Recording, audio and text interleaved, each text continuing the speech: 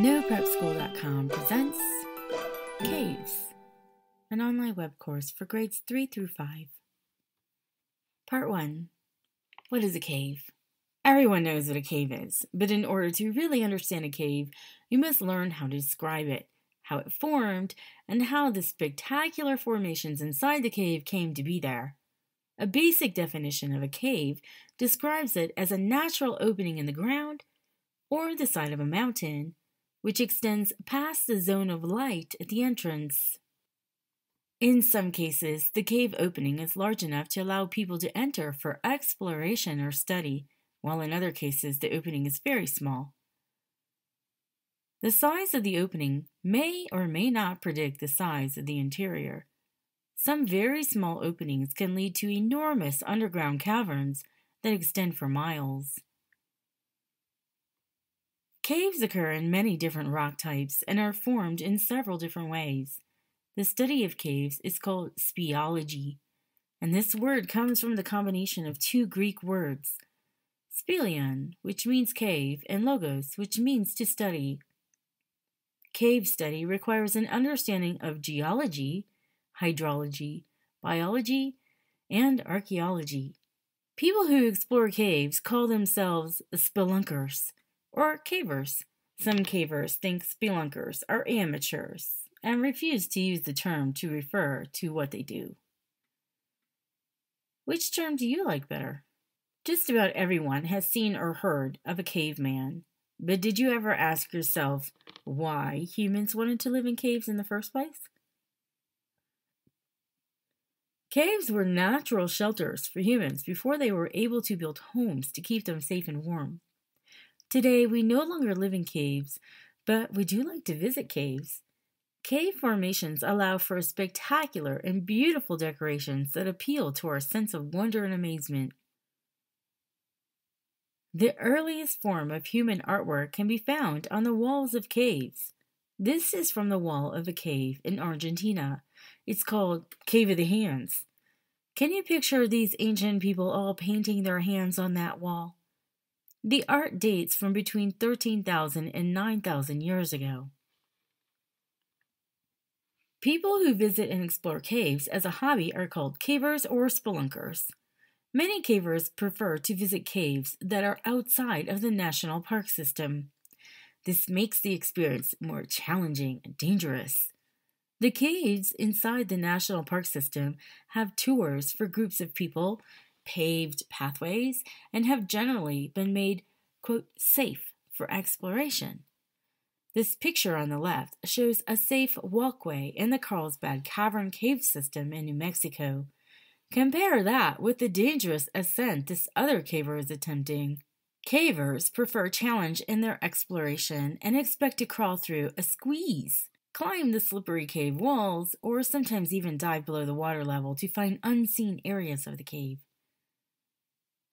Visiting caves both within and outside of the national park system is a very popular pastime, and some of the biggest caves in the United States can get more than 500,000 visitors each year. Types of caves. There are 4 main types of caves: solution caves, lava tube caves, sea caves, and glacier caves. Solution caves are formed by water passing over certain types of rock, such as limestone, marble, or gypsum. This is called percolation. The process of cave formation by water is generally a slow one. As the water moves over the rock, it will dissolve the rock little by little and create twists and turns, small passages, large passages, and even huge underground rooms. Solution caves are the most common type of cave. Lava tube caves are formed by lava flow from a volcano. This cave has a more tunneled or tube appearance and forms when the outer surface of the lava cools and hardens, while the interior continues to flow. Eventually, the interior lava will drain out, leaving an empty passage where the lava once was. Lava tube caves form when slow-flowing lava along the sides of a channel is so viscous or thick that it actually hardens and eventually forms a roof over the stream of flowing lava in the center of the channel. When the pressure inside the volcano is released and the lava stops flowing, it will pour out the end of the channel and leave behind a cave. Lava tube caves form on the flanks of a shield volcano. Shield volcanoes are almost entirely made up of liquid lava flows. It's called a shield volcano because it looks like a warrior's shield lying on the ground. Mauna Loa, a shield volcano on the Big Island of Hawaii, is the world's largest volcano. Sea caves are formed by the waves of the ocean or even a large lake pounding up against a cliff on the shoreline. The sand and grit in the water acts like a knife that can cut through the stone walls of the shore cliff, and over a long period of time, the cave entrance is formed. Sea caves form due to erosion, which is the wearing away of rock from water. They form in the cliff sides along the shores of large lakes and oceans due to wave action. The scientific name for a sea cave is littoral cave. They can be found in sedimentary, igneous, and metamorphic rock. Since igneous rock is harder, the littoral caves tend to be bigger. Sea caves form when there is a weak spot in the rock, such as a fault. A fault is a crack in the rock. The wave action of the water wears the rock away in these weak spots. Erosion occurs along all coastlines, but when there is a fault, this process occurs quicker. Glacier caves are formed by the movement of a glacier. A glacier is a very large solid body of ice that moves over land, shaping the terrain using enormous pressure. A glacier cave and an ice cave are not the same thing. Ice caves are typically solution or lava caves, which have ice formations. Glacier caves are often formed by water running under the glacier, either from ice melt or because the glacier formed near the ocean. Unlike sea caves, which are formed by wave action and water beating against rock along a coastline, glacier caves usually form due to water running through or underneath them. Some glacier caves can form from the geothermal heat from volcanic vents that lie underneath the ice. Once the water retreats, air moves in and continues the process. Air currents widen the cave through melting in the summer and sublimation in the winter. Sublimation is the process of a solid changing directly into a gas without becoming a liquid first. Since glaciers move and melt, glacial caves can be unstable. Geothermal heat means heat from the earth and comes from volcanoes under the sea or land. Glaciologists are scientists who study glaciers. These caves can give them access to the inside of the glacier. How caves form. Solution caves form in limestone and other softer rocks from water. Think of a solution cave as a series of pipes under the ground. After a rain, the water will seep into the ground and percolate beneath the surface. Percolate means slow-moving water through soils and rocks. So the 3 stages are: water seeps through cracks in the rock, an underground stream carves into the rock, and then a large cave system develops. The water eventually ends up in an area underground where all the cracks and crevices between the rocks and soil are already filled with water. This is called the water table. The water mixes with carbon dioxide and creates a mild acid that is able to dissolve the limestone to form cavities and passages. The large cave chambers grow when more and more limestone dissolves. The second part of solution cave development happens when the water table is lowered, leaving empty spaces filled with air. This is when the spectacular anatomy is formed by the deposition of calcite, a mineral contained in the limestone. In order to have a complete understanding of how caves form, you need to understand the language of rocks and chemicals. So here are some definitions for you to think about as you go through this section. Gypsum is a common, colorless, white or yellowish mineral used in making plaster. Calcite, a common crystalline form of calcium carbonate. Limestone, a common rock made up of calcium carbonate. calcium carbonate, a colorless or white crystalline compound occurring naturally as chalk. Marble is a rock that is mostly made up of limestone. Gypsum is what plaster is made of. It can be found in large veins and layers of rock or in crystal form, like these massive gypsum crystals in the Cave of the Crystals in Mexico. Now you're going to learn about the different secondary cave formations. Speleothems is the general term for these dripstone formations, but each one also has a specific name too. Speleothems. A secondary mineral deposit formed in a cave. Stalactites. A type of speleothem that hangs from the ceiling of limestone caves. Column. When a stalactite and a stalagmite grow together to meet in the middle. And stalagmites. They are speleothems that grow upward from the floor. Cave decorations are formed by calcium carbonate, and this process is the exact opposite of the formation of the solution cave. Water under the ground contains carbon dioxide, and this gas can escape from the water. This creates another calcium solution called calcium bicarbonate. The calcium bicarbonate leaves the water and deposits on the rocks. This is how the decorations called dripstone are formed inside the cave. The decorative dripstone features are called speleothems, from the Greek speleon for cave and theme for deposit. The most familiar speleothems are stalactites and stalagmites. Stalactites hang down from the ceiling and are formed as drop after drop of water slowly trickles through the cracks in the cave roof. As each drop of water hangs from the ceiling, it loses carbon dioxide and deposits a film of calcite. Soda straw stalactites grow when water flows down a central tube in the stalactite and deposits calcite crystals at the end as it encounters the cave air. Most are fragile and have the diameter of a drop of water.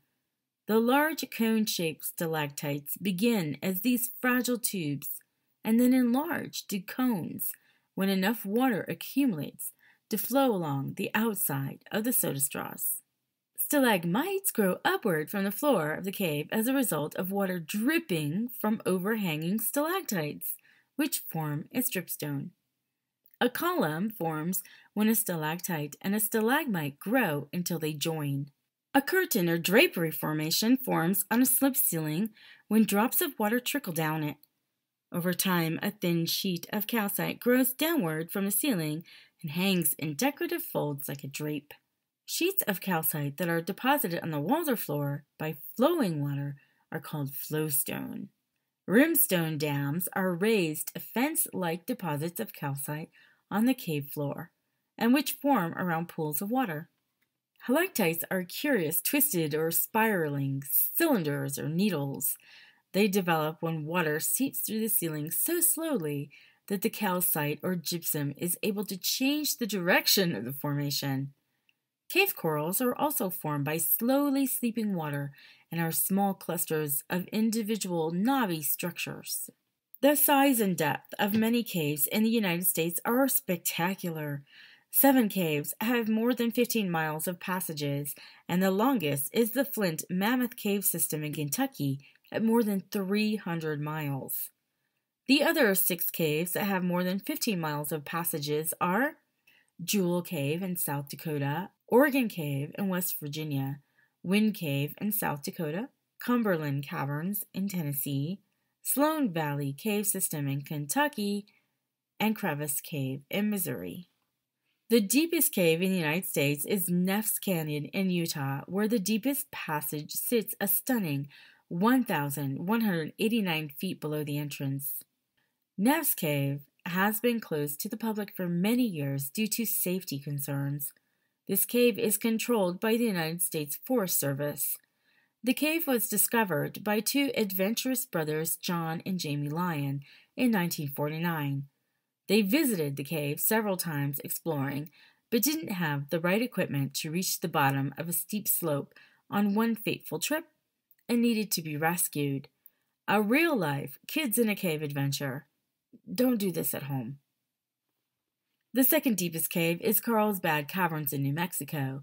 Its lowest point is 1,022 feet below the entrance. The Ellison's cave system in Georgia has a depth of nearly 1,000 feet. The largest cave room is in Carlsbad Caverns, where the big room covers 14 acres. This room is 1,800 feet long and ranges up to 1,100 feet wide at the highest point of the ceiling. And the highest point of the ceiling is 225 feet tall. The size of the big room, the length of the caverns, and the depth probably make Carlsbad the biggest cave in the United States. There are about 17,000 known caves in the United States. They occur in every state except Rhode Island and Louisiana. About 125 caves have been opened to the public for study and enjoyment. Of these, 15 are in national parks or monuments, and 30 are in state parks. The remainder are privately owned and operated.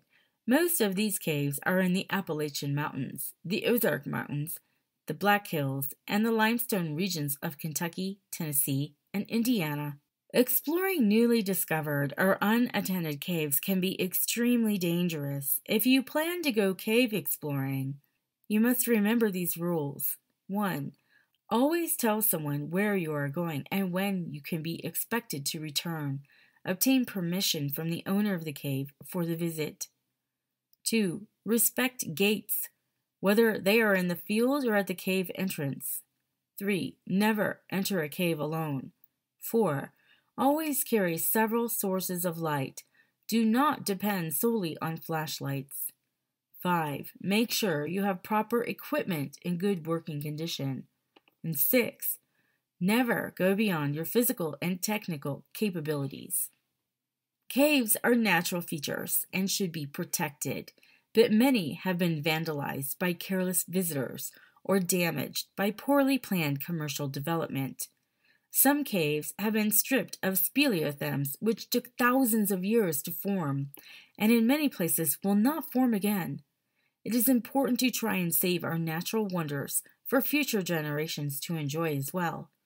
If you go cave exploring, make sure you follow the rules in the cave and do not touch or remove cave formations. Here's a little interesting factoid to leave you with. Scientists think there are lava tube caves on Mars, and if, or when, we Earthlings ever get there, the caves of Mars might be where we build our first habitats, for 3 reasons. 1. Caves would provide protection from solar radiation. Mars has no magnetic field like Earth does. This is what protects us from the damaging ultraviolet light of the sun. So living in caves would put us in the shade. 2. Mars also has crazy wind and dust storms, so being in a cave when those things whip through isn't a bad idea. And number 3, in addition to all that, how cool would it be to study Mars from the inside? And how ironic. We humans started out in caves, and tens of thousands of years later, we might end up in them on another planet. Maybe we'll paint handprints on Mars too.